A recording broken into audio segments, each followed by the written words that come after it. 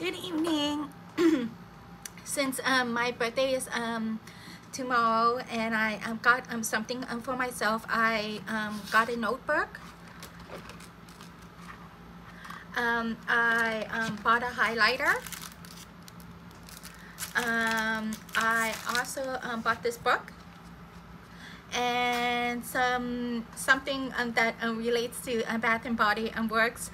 It's not here right now, so I actually use it. So I did a couple of things that I do lately. So I've been reading The Architecture of Happiness. This is a actually, this is a book that aligns to what does architecture means to this author.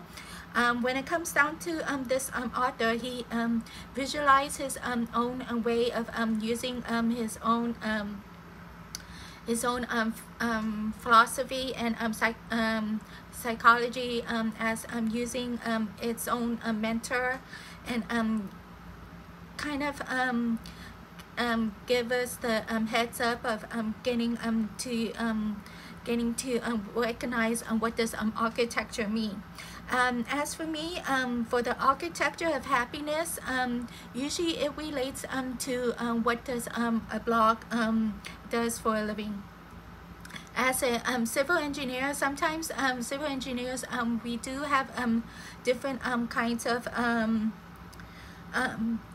different kinds of branches, and each branch we have to choose what branch do we want. For me, as a civil engineer, I use environmental engineer. I've been using environmental engineer for almost 2 years, and as for using a environmental engineer, I ended up using more on the pipelines of my designs. So each designs that I use or make their own foundation. A foundation is more like a use of premises that we use for the pipelines, and each of the pipelines it has like a containing of the wells, and each of the wells are designs for each of the gradient surveying and contours. But when it comes down to civil engineering, I ended up leaving environmental engineering. I still have environmental engineering when it comes down to design a pipeline and wells. But when it comes down to architecture blog, it would be another way to figure out the construction management. As for the construction management, sometimes I could be able to use more contractors. As for right now, as a blogger for the social media, I ended up using more on how contractors do for a living. If you go through my Instagram page, I do have a lot of Middle Eastern Middle Eastern and civil engineers and surveyors across the world. So this would be a great opportunity for me just to figure out the meaning of happiness. As for me, the meaning of happiness is getting along of what is the architecture trends right now. As for there are times that we have some boundaries, and there are times that we do have our own foundations.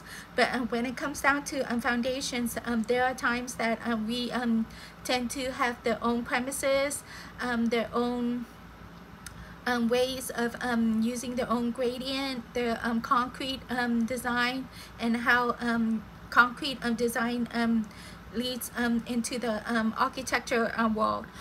When it comes down to the architecture world, there are times that we have to understand the structural analysis. The structural analysis is the one thing that we always tend to use. When it comes down to structural analysis, we do have its own foundations. Each foundation have their own analysis, and each analysis we do more on I wouldn't say contradicted stuff, but we do have our own constraint. And as for the constraint of its own ways of getting to know the architecture and the structure analysis, we tend to combine each other.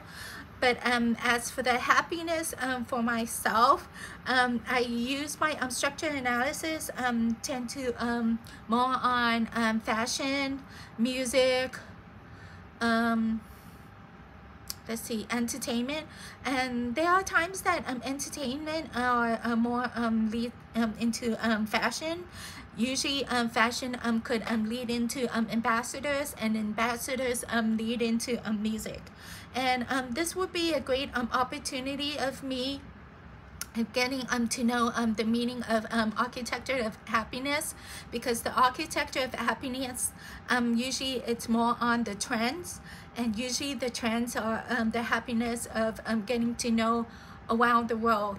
And my leading into the construction management and the structural analysis, this would lead into the architecture of all things that we could connect, and how we be able to see through the living of the daylight.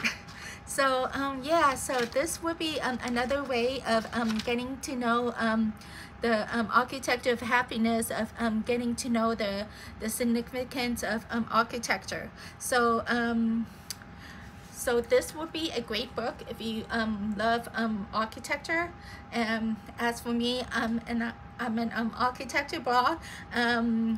Once I see through architecture, there are times that I be able to get a chance to figure out what does architecture do for a living, and how architecture could create more of the happiness of me, myself, and I. So yeah, so the architecture blog would be a great idea to figure out the reason why I choose architecture, because architecture could lead into any of the structure analysis, and leading through structure analysis could lead into the concept of getting to know all the other things that we be able to look through.